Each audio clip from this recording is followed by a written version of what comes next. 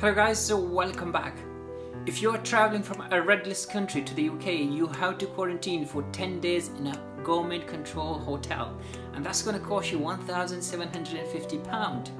In this video, I'm going to share 2 secrets or the loopholes, how you can reduce that cost. Keep watching for more details.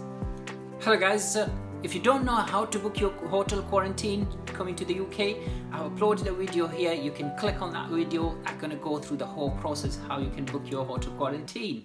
In this video, I'm going to show you the 2 secrets how you can reduce the quarantine cost, which generally costs £1,750 per person.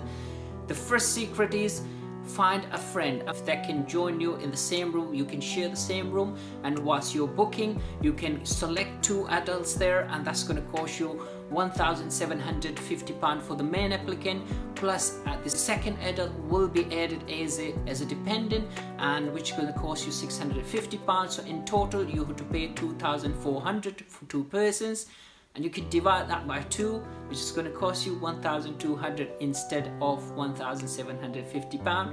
So you can save some money there. It's a doable option. Already the students and the people that are coming over, they're already doing it, so why not you? The second secret or the loophole is quite interesting. You can book your dream holidays as well. So if you're traveling especially from the Asian countries like Pakistan, India or Bangladesh, Turkey falls basically in the middle between the UK and those Asian countries, so you can book a dream holiday in Turkey, which is not in the red list country, and you can stay there for 10 days.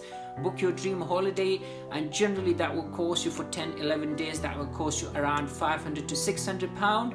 You can come from the Turkey to the UK, where you don't have to quarantine in the government controlled hotel, although you still have to quarantine but at your own choice, whether that's with family or friends or somewhere else. So you can save those money.